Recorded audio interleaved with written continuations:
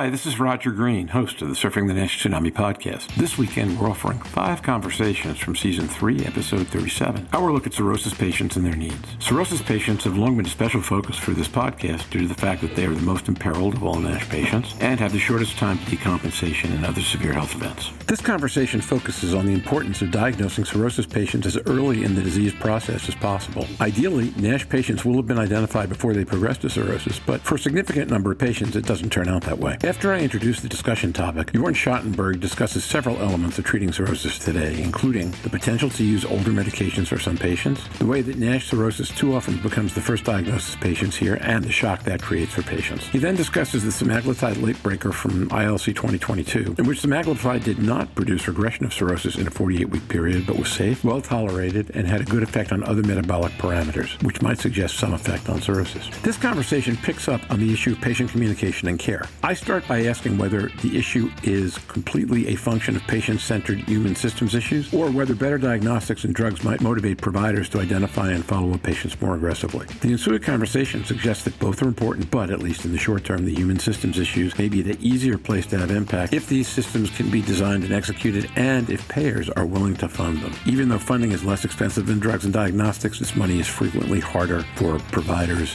or institutions or nursing services to get a hold of. In the absence of new drugs, this conversation focuses on the pincer movement of improving patient communication and engagement on one flank and producing superior disease models, liquid biomarkers, and new drugs on the other. The interplay of the two sets of needs creates an interesting dynamic in its own right. So sit back, listen, enjoy, learn, and when you're done, join the dialogue on our LinkedIn discussion group.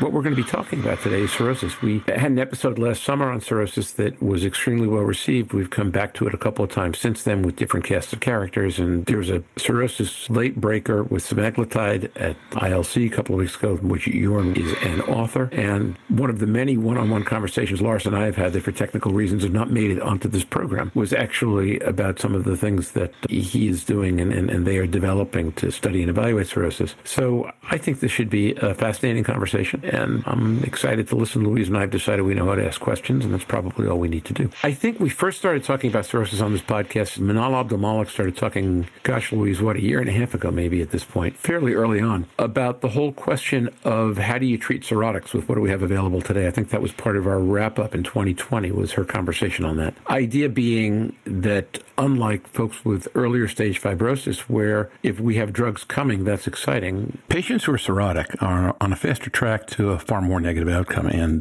therefore, the question is, what can we do now? And what are we trying to achieve? So Manal Abdelmalik started by talking about the use of older drugs, where the goal would be simply to arrest progression. If we could keep people with compensated cirrhosis stable until the drugs in trial to treat cirrhosis are approved and become available, that would be a real win for patients and for providers alike. Since then, on this podcast, we've discussed agents whose earlier stage trial results in regressing fibrosis, and perhaps even supporting cirrhotic patients appear promising. We've talked about what the goals in therapy should be when treating cirrhotic patients in the current environment. And Lars and I have talked in a series of one-on-one conversations and interviews that never made their way onto the podcast due to technical challenges about some of the tools and analyses Antaros and others are starting to apply to assess the impact of interventions on cirrhotic patients in terms of looking at the liver volume, spleen volume, HVPG, and analogous ways to get at that kind of data that are an important part of figuring out exactly what's working for cirrhotic patients and what do they need. The goal is for this conversation to be at an intersection of what do we know about drugs, you aren't taking the lead on that, and what do we know about devices, and where are we making progress in terms of evaluating cirrhosis, both for clinical trial and for actual treatment purposes. Laura's taking the lead on that. And with all that, Jörn, why don't you come on off mute and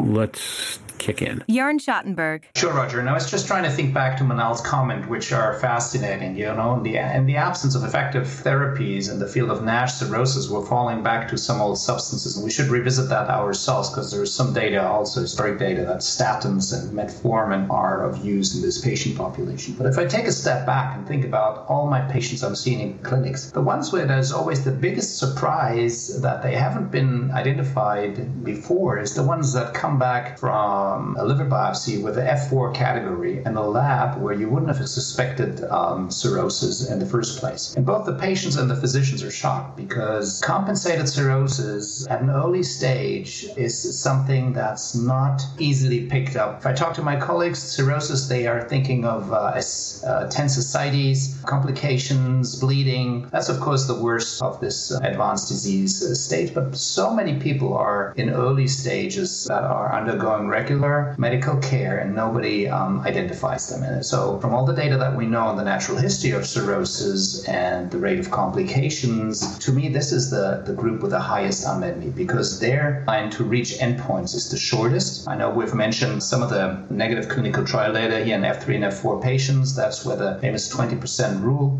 comes from. Now, maybe that's a little over-exaggerated because it's a highly enriched population, but it's bottom line fact that patients progress from pre-cirrhosis to cirrhosis and to decompensation, which is about 1 of 5 patients in 48 weeks in that population. And as such, I think this is clearly the population with the highest unmet. Now, you mentioned pharmacotherapeutical intervention. Data that we presented at EASL this year was accepted as a late breaker, oral, the first late breaker in that session. And Rohit Lumba took the podium to present our data. And it was a 48-week intervention using the GLP-1 analog semaglutide in patients with very compensated early cirrhosis. And while we did not achieve a regression of histological cirrhosis category, you could improve a lot of metabolic markers, and there was a good safety signature. And as such, I think this is very informative and reassuring. You can safely use drugs that improve metabolism in these patients. And again, revisiting the concept of which patients I'm worried about most is the ones that are not identified yet and are in early stage cirrhosis, because they're going to have a big impact on their life in 1 out of 5 cases within the next 1 or 2 years, progressing to end stage, significant loss in quality of life, and complications, potentially even mortality. And as such, I'm really happy we're revisiting this here. I think there's a lot of unmet needs in that population. I mentioned identification of these patients, screening strategies. There's no standardized screening strategies across most medical areas. Now, if we're revisiting the type 2 diabetes patients, for sure now there are some measures in place, but I think in clinical practice, a lot of these patients are still being overlooked. Yeah, thanks, Frank.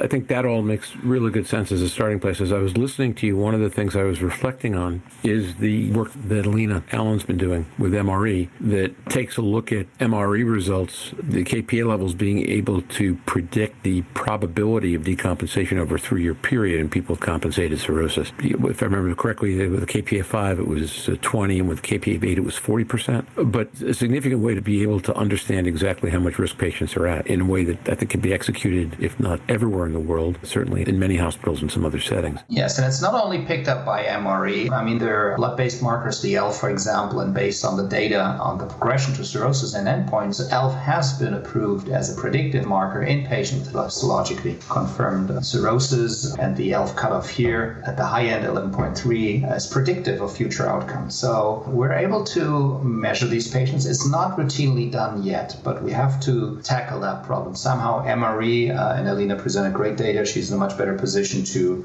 tell you about the details of that again, but also some blood-based markers are linked. And revisiting EASL, we saw so many abstracts that are linking the high FIB4 category, which is F3 and F4, to outcomes even beyond liver outcomes. So again, I think this is where we really, if we want to change something, can do it most easy.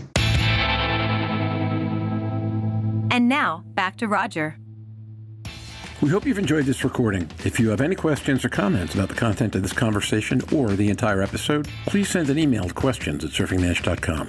We'll be back next week with a new episode of Surfing the NASH Tsunami on Wednesday, July 27th. Until then, stay safe, surf on, and we'll see you on the podcast. Bye-bye now.